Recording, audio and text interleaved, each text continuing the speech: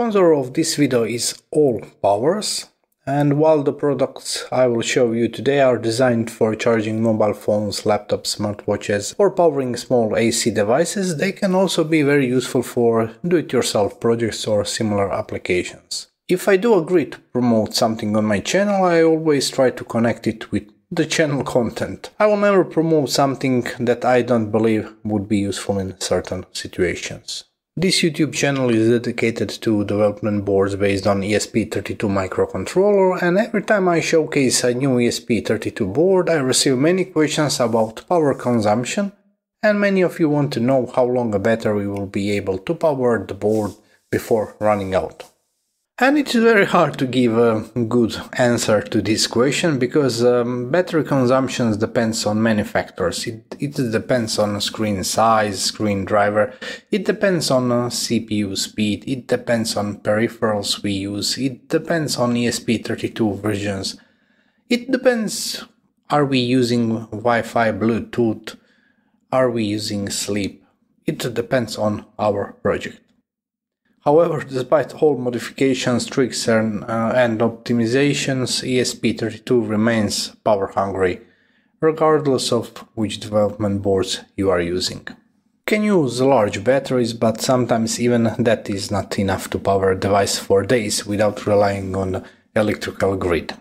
The device I'm showing you today is ALLPOWERS BB100 portable power bank. It can give 100 watts. Has a large battery of 24,000 mAh, and yes, I have used power banks to power my ESP32 projects before, but ALLPOWERS products stand out in a few key areas. First, it looks great. Next, it has a large capacity, 24,000 mAh. It recharges very fast. For some reasons all power banks take many hours to recharge. I can recharge this with 100 watts charger. Built-in flashlight with 3 brightness level and SOS mode. A nice belt strap that makes it easy to carry or attach to backpack while hiking or for similar activities. And my favorite feature, it can be recharged with solar power.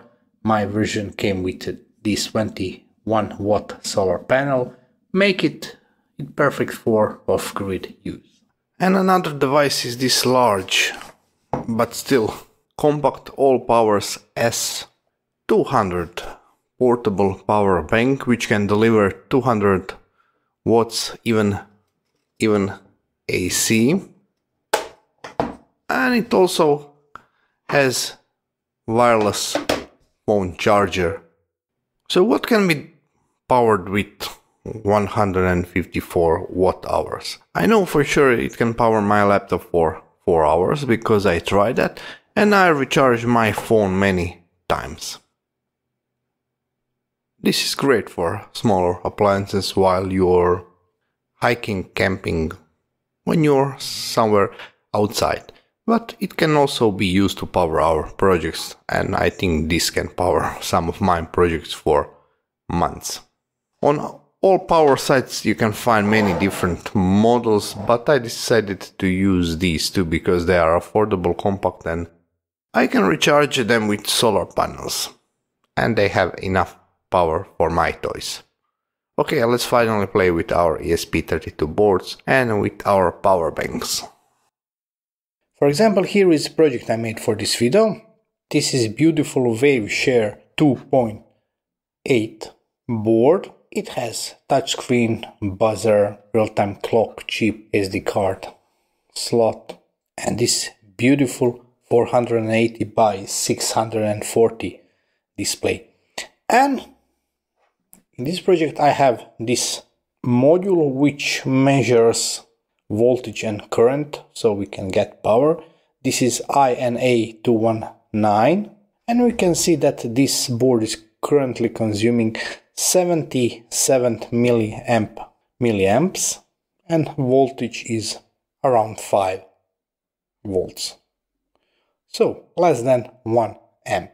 And that is exactly what we can see here, 5 volts, and value is rounded to 100 milliamps. So this device can power this board for a long time. In this setup, a board is measuring its own power consumption, its own current and voltage, but I can also connect it differently. So now I can use it to measure power consumption of other boards. Just to show you how different projects can have different power needs. This is the simplest ESP32 board I have. This is ESP32S3, but it doesn't do anything beside blinking this LED. And we can see that it needs only around 15 milliamps. So very simple board without too much peripherals, will not need too much current. But check this out. This gorgeous Waveshare 5-inch screen, high resolution, large display, brightness and Wi-Fi turn on will consume almost half of ampere, and we can confirm that here.